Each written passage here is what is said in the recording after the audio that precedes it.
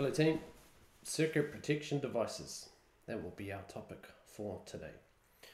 So circuit protection devices, we're talking here about circuit breakers, MCBs, circuit breakers, fuses, rewirable fuses, and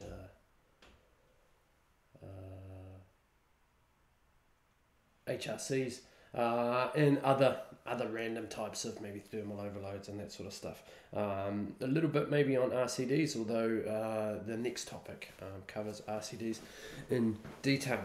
So this is quite a long slideshow. It's nearly 50 slides. I don't want to spend more than about an hour talking about this because I think that will get quite boring for you guys. So I'm going to move through this pretty quickly. What I'll do is skim through slides that we've seen before. There's a little bit of content here that's repeated from previous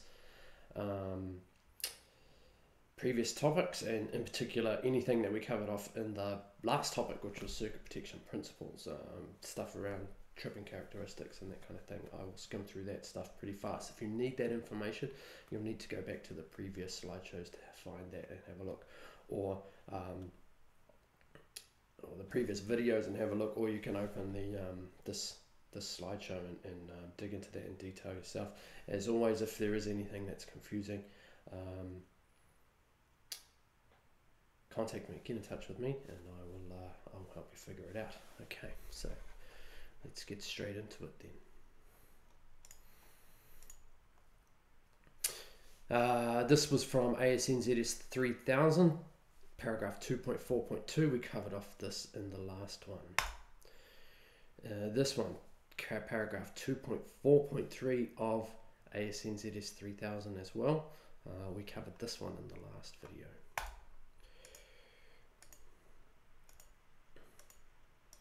Here we have the effects of electrical faults. So these are the sorts of things that can happen when we have electrical faults, when we have high current faults. I'm sure you all can read that again. We covered this in the last video. Pause the video and have a read of that if you need to. Okay, so moving on to the cartridge fuse.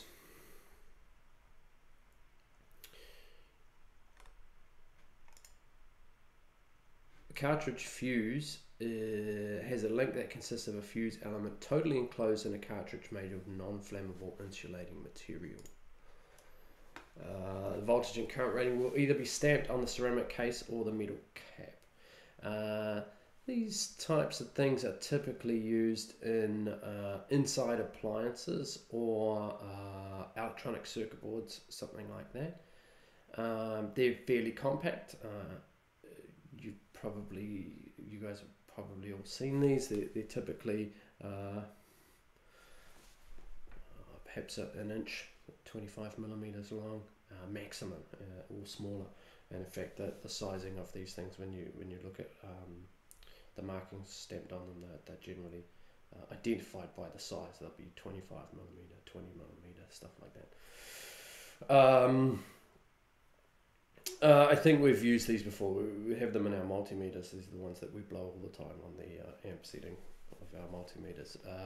Advantages of the different types there. Obviously, with the glass fuses, then you can typically see that it's blind. It makes it a little bit easier. With the ceramic one there, you'll have to test it with your multimeter, test it with your own meter to see if it's any good. The ceramic one's a little bit safer because they can contain the arc a little bit better. You may have seen before, I certainly have, that with the glass fuses, if you get a big current through those things, sometimes they can actually crack or even explode the glass. Although generally those things are contained within an appliance or something, so even if the glass cracks, it's probably not going to hurt anybody. This is a time delay fuse, so it's a type of glass cartridge fuse, but it has a little time delay in it to protect electronic equipment.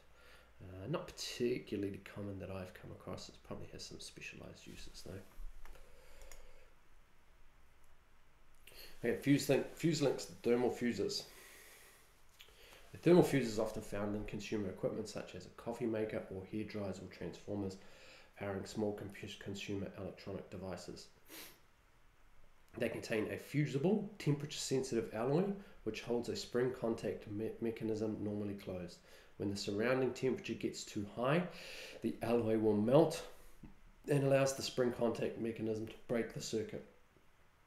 The device can be used to prevent a fire in a hairdryer, for example, by cutting off the power supply to the heater element when the airflow is interrupted. For example, when the blower motor stops or the air intake becomes accidentally blocked. Thermal fuses are a one-shot, non-resettable device which must be replaced once they've been activated. So, yeah, look, the details in that paragraph there. We have previously talked about thermistors, thermal resistors, which kind of can act in the same sort of way. Often you might have a thermistor buried in the motor windings. The difference with a thermistor is that in theory once the temperature goes down, then the thermistor resistance will reduce again. Remember that when the temperature goes up, the thermistor resistance increases, which means that the circuit effectively breaks because it limits the current from passing through. If it goes to a very high current, very high resistance, then not much current can get through, and therefore essentially the circuit will stop, which stops something from overheating. This type of thing here is different because it think about it as like a little blob of solder, holding the contacts closed, and then when the solder melts, the spring pushes those contacts open, and that'll mean that once that is blown, it won't reset. You've got to replace it. It's a good idea, right? You know, this is the sort of thing that genuinely prevents domestic fires, because people do stupid stuff with their appliances, and they will set things on fire if given the opportunity. The downside of it, of course, is that the user can't replace that themselves. They will then, in most cases, actually, they'll just think, oh, that's now destroyed. It does not work, and they'll throw it away. When in fact, it may just be a small part in there that needs to be replaced. That would fix that device. Which I don't know. To me, maybe I've grown up in a slightly different generation, but to me, the idea of throwing something away that actually, you know, is not that hard to fix, really gives me a bit of the heebie-jeebies. We have a lot more of a disposable culture nowadays. Even the culture that I've grown up in is fairly disposable. You talk to people in my parents' generation, they hate throwing things away, but it's because everything that they had was designed to be fixed because it was expensive. So a mechanical fusible link is a device consisting of two strips of metal soldered together with a fusible alloy. Fusible alloy just means the solder. And it's designed to melt at a specific temperature, thus allowing the two pieces to separate. And there you have a picture of it. When I should point that way, shouldn't I? Not towards my screen. I should point towards the slideshow as you guys can see it. There, we have a picture.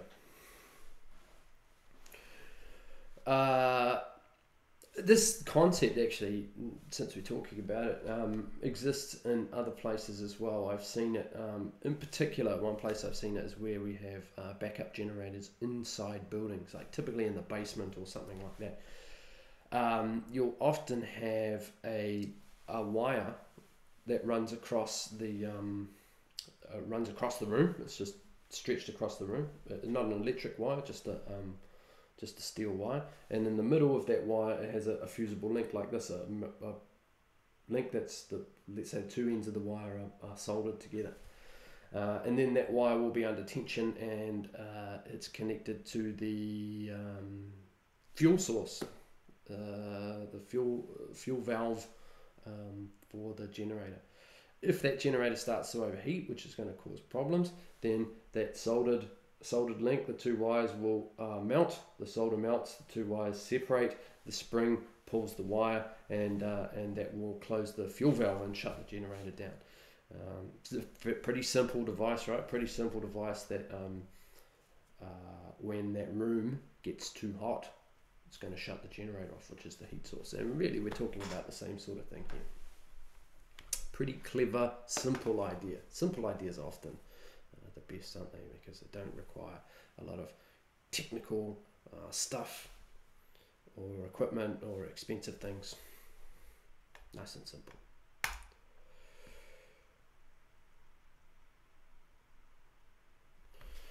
Wired and fusible links. Let's have a look here. These devices are used in most electrical heating appliances and provide a safety backup when temperatures reach a dangerous level. Each unit consists of a temperature-sensitive pellet holding a pair of contacts together under spring pressure.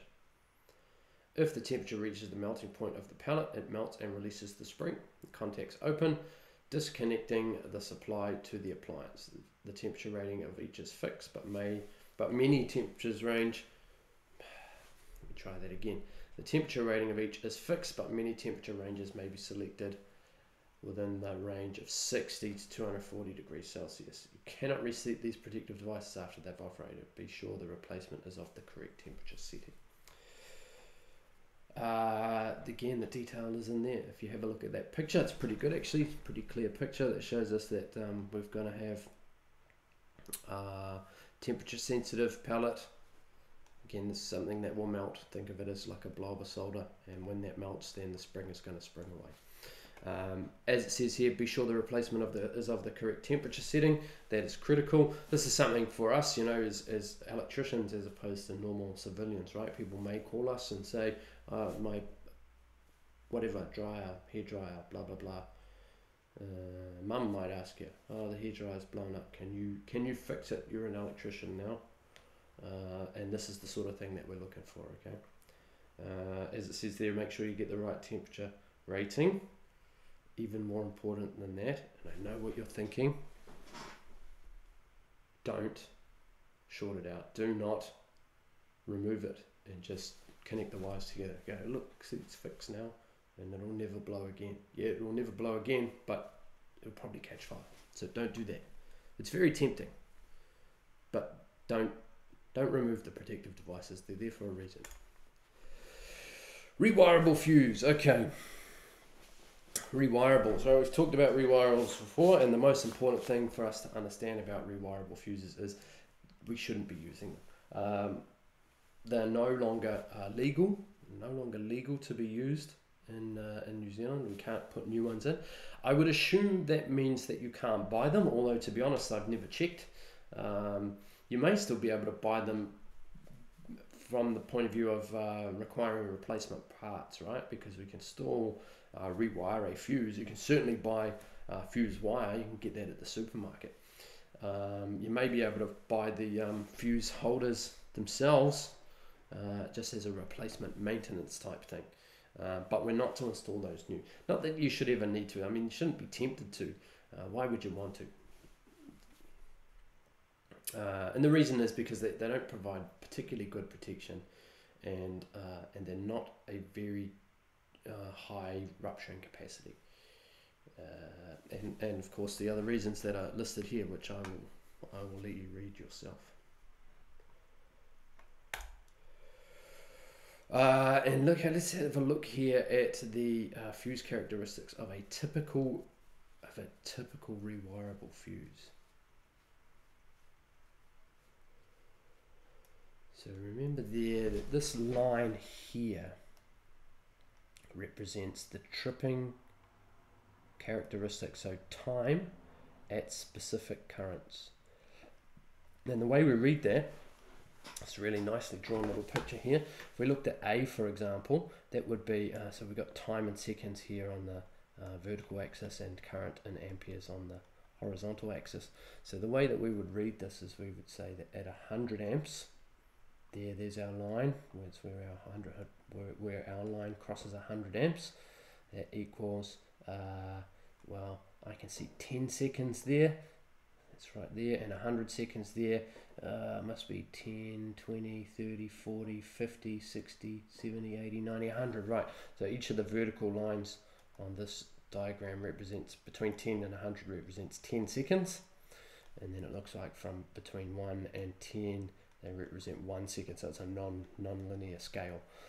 But all we need to know is that line there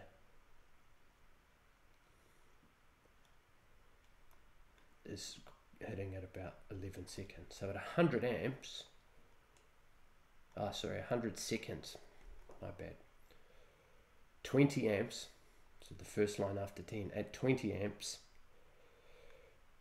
it's going to take about 100 seconds, or it says over here 110. At 30 amps, that's this line here, it's going to take us a bit over 10 seconds, or close to 20, says it over here, 18 seconds. At 40 amps, 4.2 seconds. So that's our inverse time current curve, remember? So that's telling us that, in general, that inverse time current curve is telling us that as the current increases, the tripping time of our circuit breaker will go down. That is, that it will trip faster, or fuse in this case. Sorry, I often use the words fuse and circuit breaker interchangeably. Let's say protection device. So that the tripping or fusing time of our protection device will go down. That is, it will operate more quickly as the current increases. However, in this case, so it doesn't say, I can't see anywhere on here that says what our actual fuse rating is. Perhaps 20 amps, because that vertical part of the line there never goes below 20.